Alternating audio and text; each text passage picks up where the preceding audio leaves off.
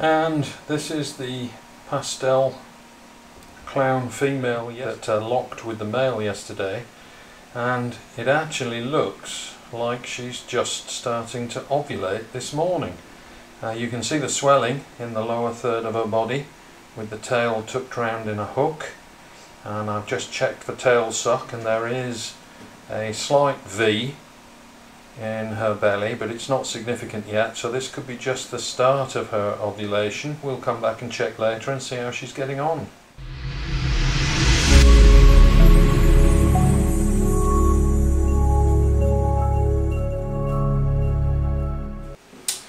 Hi guys, it's Rob from Royal Boats. We're ahead of schedule here in the breeding season. I have two females that have already ovulated, much to my surprise. These are the two girls that I showed in my last video that I was keen to get paired up before they actually ovulated, get in those last critical locks. And as you'll see in this video, I managed to do that between 24 and 48 hours before they actually ovulated. So how's that for fine tuning? So today we're going to, surprisingly at this stage in my season, be doing the ovulation special. I've got some ovulations to show you. I want to talk about what ovulations are, how they work, what's happening inside your snake, and what you can expect from your females once ovulation has occurred. So let's get after it. And we rested the male lemon blast for 24 hours and put him in with the spot nose. I just put him in 2 seconds ago and he's gone straight to work, straight on top of the female spot nose, and hopefully later today we'll get a lock from them too. This is the female that's been off food for 3 weeks. Great stuff.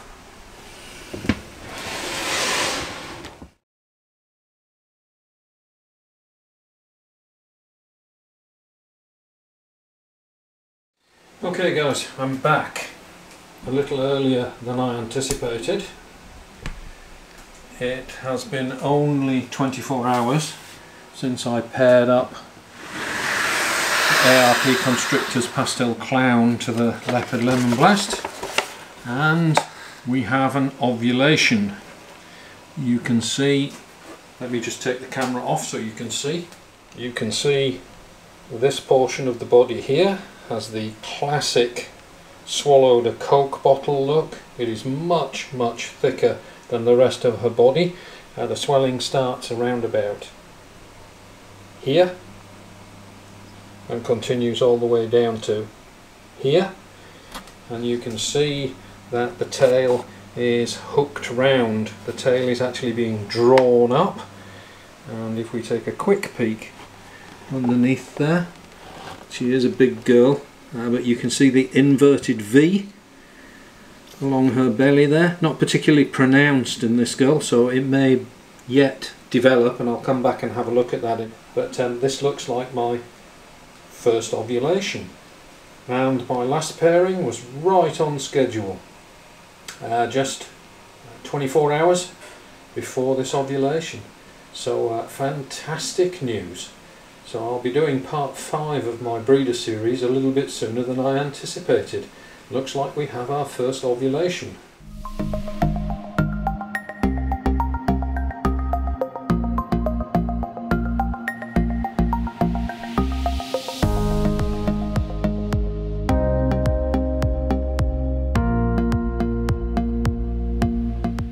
And the second girl paired up yesterday. Hasn't eaten for a month now. Let's get a look at her. You can see the big swelling through here, the tail hooked around, and I believe this is just the start of her ovulation. We'll come back later today and just confirm that, but right on cue. This is pretty awesome. Okay, this is about 12 hours later and this girl has got even bigger. You can see the huge distortion in the midsection there, how swollen this girl is, and the hook tail, very characteristic. She has a very deep V in her tail, classic tail suck. Canada from the other side, so you can actually see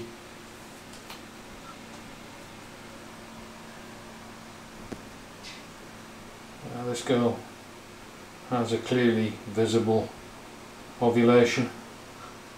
That's awesome. And the other girl that ovulated yesterday, just so that you can see, the ovulation has now totally disappeared, and she's doing exactly what she was before the ovulation started. She's curled up under the paper doing absolutely nothing. And so you can see that the ovulation lasts only 24 hours and all sign of the ovulation has disappeared, apart from, if I can capture this for you, let me just get a profile on her back. I don't know whether you can see that very pronounced spinal ridge. You can just make that out there. That is a sign that she has ovulated. If you look higher in her body, she doesn't have that spinal ridge, and as you come down the body, there we start to see the spinal ridge all the way down to the tail. That spinal ridge is caused by the eggs, which are now in the oviduct, pushing up on the spine from the inside. A sure sign that this girl has ovulated. So there you go, that's how long an ovulation lasts, about 24 hours or so. All signs of it have disappeared. She's just nesting down underneath the paper as she was before the ovulation started. What has your female been doing for these last 6 months prior to ovulation? Well, first of all, ovulation, as it is in humans, is the time that the eggs are actually fertilized. But unlike humans, it's the last step in the process of breeding snakes, as opposed to the first step in humans. What happens in humans is every 28 days a single cell is produced from the ovary, and the ovum travels down the fallopian tube and hopefully meets a male sperm along the way, and if it is fertilized, it embeds itself in the wall of the uterus and is then nourished via a placenta for the next 9 months while cell division occurs. So in the human reproductive cycle, the follicles are extremely small. They can be generated once every 28 days, and fertilization of the expelled ovum is actually the start of the process in the human breeding cycle. Snakes are very different to that. Because they're going to lay eggs, the last thing that happens in this process is the ovulation and fertilization. Ovulation is the time that the eggs are fertilized in just the same way as they are with humans, but very shortly after that the female will lay her eggs and cell division occurs outside of her body, and no further nourishment is provided to the offspring other than what is carried in the egg. So for the last 6 months or so, the ovaries in the female have not just been developing follicles, which are pin-sized single-celled ovum, but she has been packaging those follicles in nutrients which are going to form the contents of the egg when they're laid. She has to package that ovum with sufficient nutrients to get it through its egg incubation and to form those baby snakes. So unlike humans, at the start of the process is when the follicles start to grow, and that's when she's going to eat the most food and pack those follicles with the nutrients they need. The last stage in this process, which we're going to see today, is the actual ovulation. And the ovulation itself, the follicle is expelled, but unlike a human where it's a single-celled pinhead-sized follicle, in snakes they ovulate at 45 millimeters. These things are golf ball sized, and the reason for that is that all the nutrients that the developing egg is going to need when it is expelled from the female have to be contained within those follicles before the female ovulates. So she has spent the last 6 months eating like crazy and building all the nutrients that are needed to package up those multiple follicles, which are going to be expelled from the ovaries at about 45 millimeter size. Those eggs are fertilised as they are expelled from the ovaries as she ovulates, but very soon after that she is going to lay eggs. She will undergo a hormonal change, as all animals do when they ovulate. That hormonal change will make her shed within about 14 days, and then 30 days after that she's going to lay the eggs. The eggs travel into the oviduct and are not supported by the female in any way after that fertilization has occurred. The oviduct is simply a muscular tube and a shell forms around the egg before they're expelled, but that's about it. And that's why we pair our snakes up 6 months before they actually ovulate. This stimulates the female to grow her follicles. Now, another major difference in snakes versus humans or mammals in general, mammals tend to be fairly gregarious animals. Her hormonal changes are what stimulates the male to actually breed with her at exactly the right moment to fertilize the eggs. So usually within a couple of days of ovulation, those hormonal changes will induce males to breed with her, and the sperm in mammals will only survive inside her body for 3 or 4 days around the time of ovulation, and that's when the male must be present and must actually breed with the female in order to fertilize the eggs. Not so in snakes. Snakes are not gregarious animals. They live mostly solitary lives, and a female will meet with a male only very rarely, and since it takes her 6 months to grow her follicles, and she's put a great deal of effort into that, it's too big a risk to expect a male to be around at just the right moment to mate with her when she ovulates. So snakes have evolved to solve that issue as well. She will mate with a male a long time before she ovulates, and she will store that sperm in case she doesn't meet a male again, and she will use that stored sperm, which she keeps alive inside her body. She will use that stored sperm just at the exact moment of ovulation in order to fertilize the eggs. So she doesn't actually need a male to be around. What we try to do when we breed these animals, of course, is to get in those last locks before she ovulates so that she's got the freshest, strongest sperm available rather than the stale, stored stuff that she might be using. And that's why we like to keep pairing our snakes up until ovulation, to give them the best chance of the highest fertility. But it isn't actually necessary. Female snakes will often store sperm for up to a year, which humans can't do. And breeders will keep records of what their snakes have bred with in previous years, just in case they get a surprise clutch which bears no resemblance to the snake that they've been breeding her to. And the reason for that is that she may actually have used sperm that is a year old from a previous pairing in preference to the male that has been used this season. And that is not unheard of in ball pythons. It is unusual, doesn't happen often, but it just shows that snakes are actually capable of it.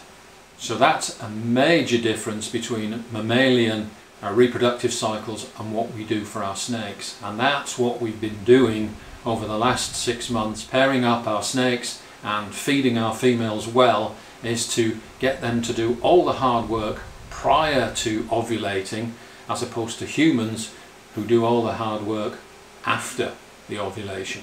So let's take a look at an ovulation, what it is, how to recognize it, and what's going on inside your snake while she is ovulating. I'm going to use some footage that I shot last season. Some of you may have seen this before on Predator BP channel, but the footage is just as relevant and just as good today as it was this time last year. But it is not the same snake that we saw earlier in this video from this season. It is actually a different snake. Here we have a girl that is ovulating right now. You can see that she's swollen all the way down here. Quite a large swelling here. She's struggling to bend in the middle. And we have, you can see underneath, the classic tail suck here. This V down the tail. That is classic tail suck during ovulation. So what's actually happening during ovulation? Well, in a snake there's not a great deal of room. We have the digestive system that runs down the snake here, and the female has two sets of ovaries which start about here and run down here. This is where the follicles start to develop, and the oviduct is also alongside the ovaries. There are two oviducts that run one down each side and join onto the cloaca down here. So you can see that in this portion of the snake here we've got the ovaries, we've got the oviduct, and we've got the digestive system. And as I said, there isn't a great deal of room in here, so no wonder as the follicles develop in the ovaries the female stops eating, because it actually constricts the digestive system. So what's happening right now and what causes this swelling is that as the female ovulates, the ovaries run here, the ovum or unfertilized eggs, I hope she's not going to bite me now,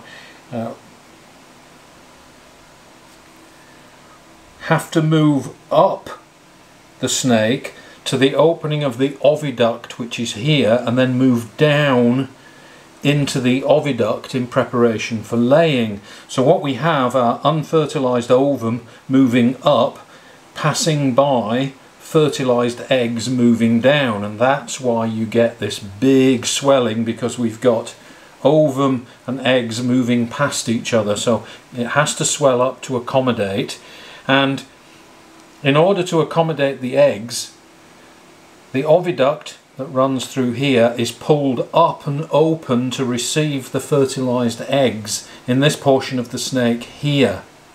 So as the oviduct is pulled up and open, because it's attached down at the bottom end, it tends to pull or stretch the snake in this portion here, so it looks like a vacuum has been applied.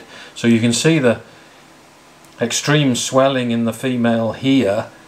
Her oviduct is pulled up and open to receive the eggs up here about halfway down her body. So when she does that, it stretches down to the tail end of the snake and actually sucks it up, because the oviduct is actually being pulled up all the way up here and pulled open.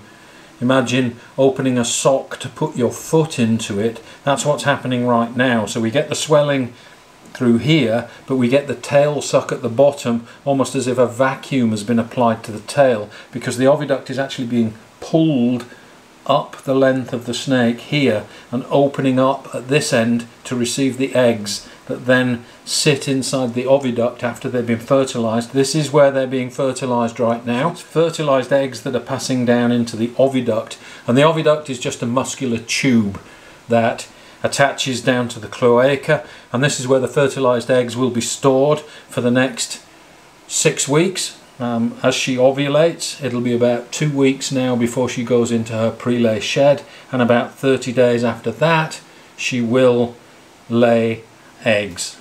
So that's ovulation.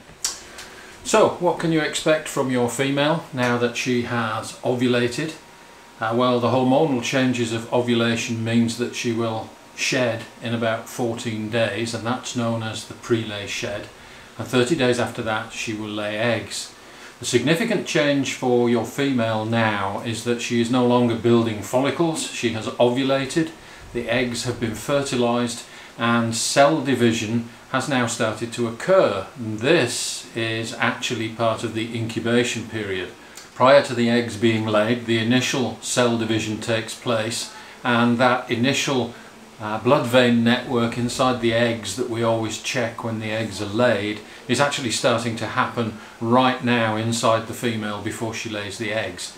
The eggs are not attached to the female, they're now being supplied by nutrients from the follicles that she grew over those last 6 months or so. And so your female, because she is actually now incubating rather than building follicles, will no longer be cool seeking, and she will seek higher temperatures. She's also still not eating, of course, and so she will tend to be extremely lazy. So for the next 6 weeks or so she will probably just sit at the back of the tub over a hot spot and do nothing. And that will change just a few days prior to her laying eggs, but we'll deal with that in the next episode. And the next episode will also cover incubating eggs, setup techniques, and how to get your incubator running and keeping it stable.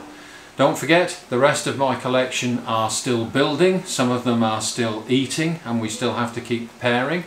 So these two girls here are about done, and in 6 weeks time we'll have eggs, but the rest of my collection is still in the build phase, and we still need to be breeding our males to them so that they have the freshest sperm available when they go on to ovulate as well. If we take a look at the female that ovulated a couple of days ago, you can see at the back of the tub there she's now migrated underneath all the paper. So she's right at the very back, tucked up underneath all the layers of paper. She's hiding as much as she possibly can, and she'll stay there for the next 6 weeks. Okay guys, I hope you enjoyed that. We've got some ovulations in nice and early, which is a great start over here in Royal Balls. From the questions that I've been getting in this series, I think I'm going to offer some tips to all you first-time breeders. The number of questions and the variety of subjects that I get during the breeding season from first-time breeders is pretty much covering the whole spectrum of breeding. What would be my advice to first-time breeders who are perhaps learning this as they go along? We need to focus on just the basics. When you start breeding ball pythons, yes, do your research, yes, observe your snakes, yes, learn to recognize all of these signs, but when you start, there are 2 things that you need to do. Feed your snakes, pair your snakes. If you do those 2 things, the snakes themselves will sort out the rest for you, and you do not need to worry about it. Of course, it's nice if you can recognize the signs, but it's not essential. Nature will always find a way, and the snakes will do it for you. So don't worry if you don't recognize some of these things. Don't wonder what you should and should not be doing, whether your snakes are doing the right thing or whether they're not. Feed them, pair them, and watch what happens. Especially when it comes to ovulations. Many new keepers will worry that they miss an ovulation, and I think as you've seen today, once you see an ovulation, it's actually very hard to miss. But if you do, no big deal. She will go on to lay eggs. Let your snakes teach you what the signs are and what their breeding cycle is. Good luck guys. See you next time.